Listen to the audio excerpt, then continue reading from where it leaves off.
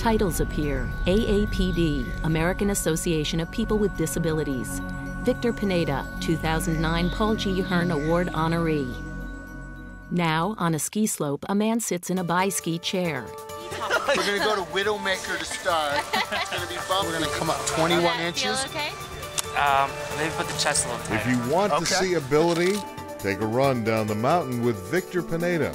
A skier holds onto Victor's bi-ski as they speed down a slope. There is little that Victor cannot physically do that he hasn't done, from hurling down the Rockies to swimming off the coast of Cuba.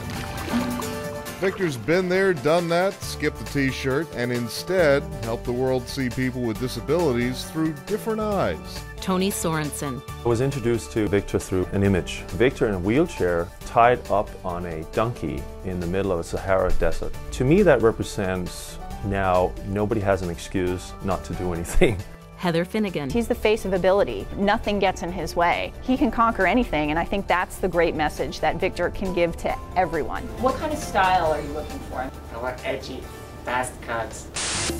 A documentary. I had come to Cuba to see how disabled people live. Victor has spent years documenting folks with disabilities and highlighting their ability on virtually every continent, filming survival after the Indonesian tsunami, uncovering abuses in Cuba.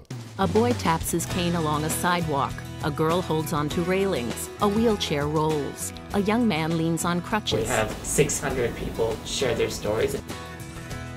You can change people's perception if you make them feel something, if you make them understand something that they didn't have access to.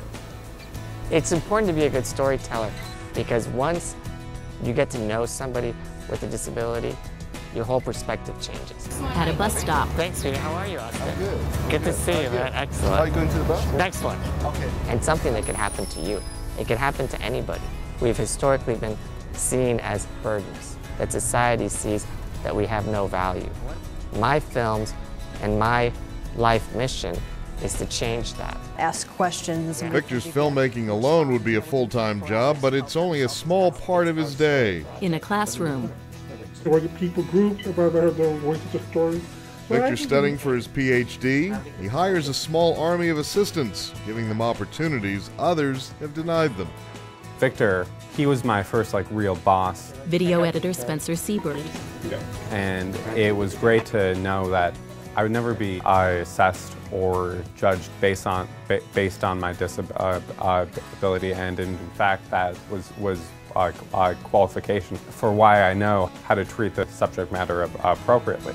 In his spare time, Victor was part of a delegation to push for the UN Convention on the Rights of People with Disabilities. He's even leading a Los Angeles crusade to make every corner of the city accessible. I hate this sidewalk. There's all this stuff is so bumpy here. Victor rides his wheelchair across a street. For Victor, even filmmaking, United Nations lobbying, globe-trotting, mentoring, and PhD work wasn't enough. He also runs his own Victor Pineda Foundation to help others with disabilities tell their own stories. We had somebody with cerebral palsy that said, yeah, I don't think we can do it. I can't hold the camera straight. But I said, you don't need to hold the camera to be a filmmaker. In order to tell a story, you have to feel the story, and you have to help other people feel the story.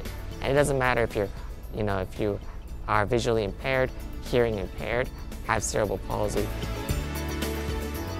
Victor doesn't hide any of his challenges. He wants the world to see how people with disabilities live and that they have extraordinary abilities, who want to and can change the world. If you look at the American story of disability, you'll see a lot of victories.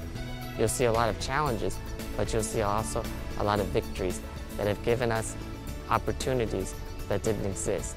But now we have to continue that. A logo, AAPD, American Association of People with Disabilities. This program has been described by the Media Access Group at WGBH.